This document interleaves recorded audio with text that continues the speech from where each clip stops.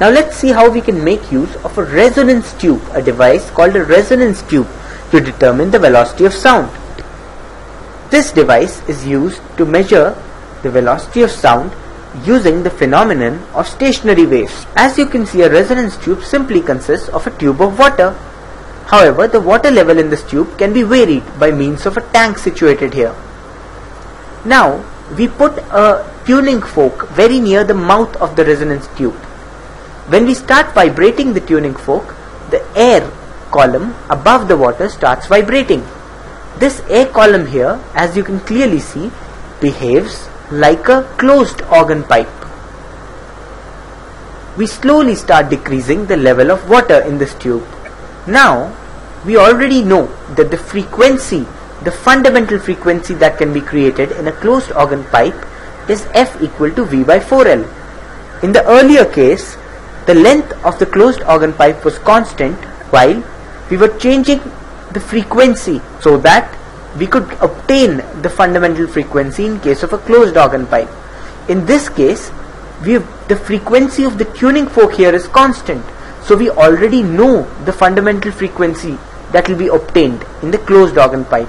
But what will be the length of the closed organ pipe to give this fundamental frequency? That is what we are trying to obtain. So we are changing the length to obtain such a length that the basic waveform in case of a closed organ pipe will be created like this. Now, as soon as the length of the air column becomes equal to lambda by 4 or equal to 1/2 the length of a single waveform, resonance occurs. This is because the fundamental frequency of this closed organ pipe that has been created here becomes equal to the frequency of the tuning fork. Because of the resonance, a pop sound is heard. So we record the water level at which the pop sound is heard. Let us say this pop sound is heard when the water level is at length L. Now, there is also some distance between the top of the resonance tube and the tuning fork. The waveform will be formed right underneath the tuning fork. So this distance between the top of the resonance tube and the tuning fork must also be taken into account. So lambda by 4 is equal to L plus E, because the distance from here to here is clearly lambda by 4. Now we further decrease the water level like this. Finally, we keep decreasing the level until another pop is heard.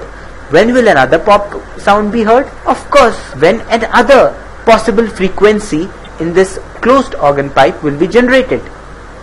As you can see, this is the next possible waveform that will lead to resonance with the tuning fork. Therefore, a pop sound is heard when this waveform is created. After all, the frequency of the tuning fork has become equal to the second harmonic frequency of this closed organ pipe. Now, this length is clearly 3 lambda by 4. And, as in the previous case, L1, the new reading of the air column, plus E is equal to 3 lambda by 4. By using the formulae L plus E equal to lambda by 4 and L1 plus E equal to 3 lambda by 4, the values of E and lambda can be obtained.